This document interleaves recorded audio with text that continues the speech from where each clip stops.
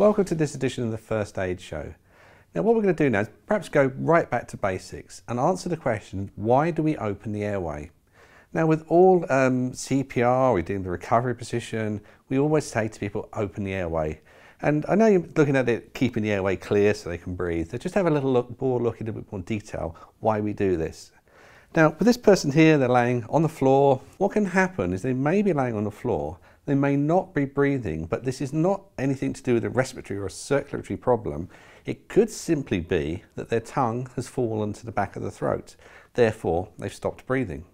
So what we're going to do is the head tilt, chin lift. We place one hand on the forehead and the other hand on the bony part of the chin, and we're going to tilt that back.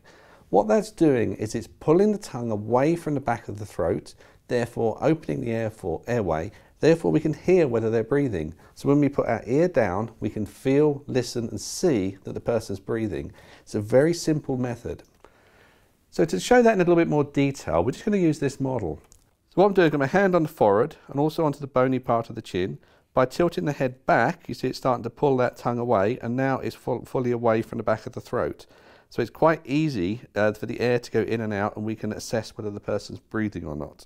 So you see how simple it is. A simple action like tilting someone's head back and opening the airway can save their life. It will mean that the air's passing and they may well start breathing. You may well find this happens with someone with a helmet on and they're sat in a car with their head pushed forward. But also one thing to always remember is, just always be aware of the spinal injury. You don't want to be pulling the head about too much in case there's a problem there. There are other things just worth mentioning is the jaw thrust. Now, it's something that we used to teach in first aid, but it was taken away from general first aid. But the idea of the jaw thrust is we're just putting our fingers in and pushing the jaw forward and holding the head. It has a very similar effect to the head tilt chin lift because it's pulling the tongue away from the back of the throat, but it takes a lot of the trauma away from the neck.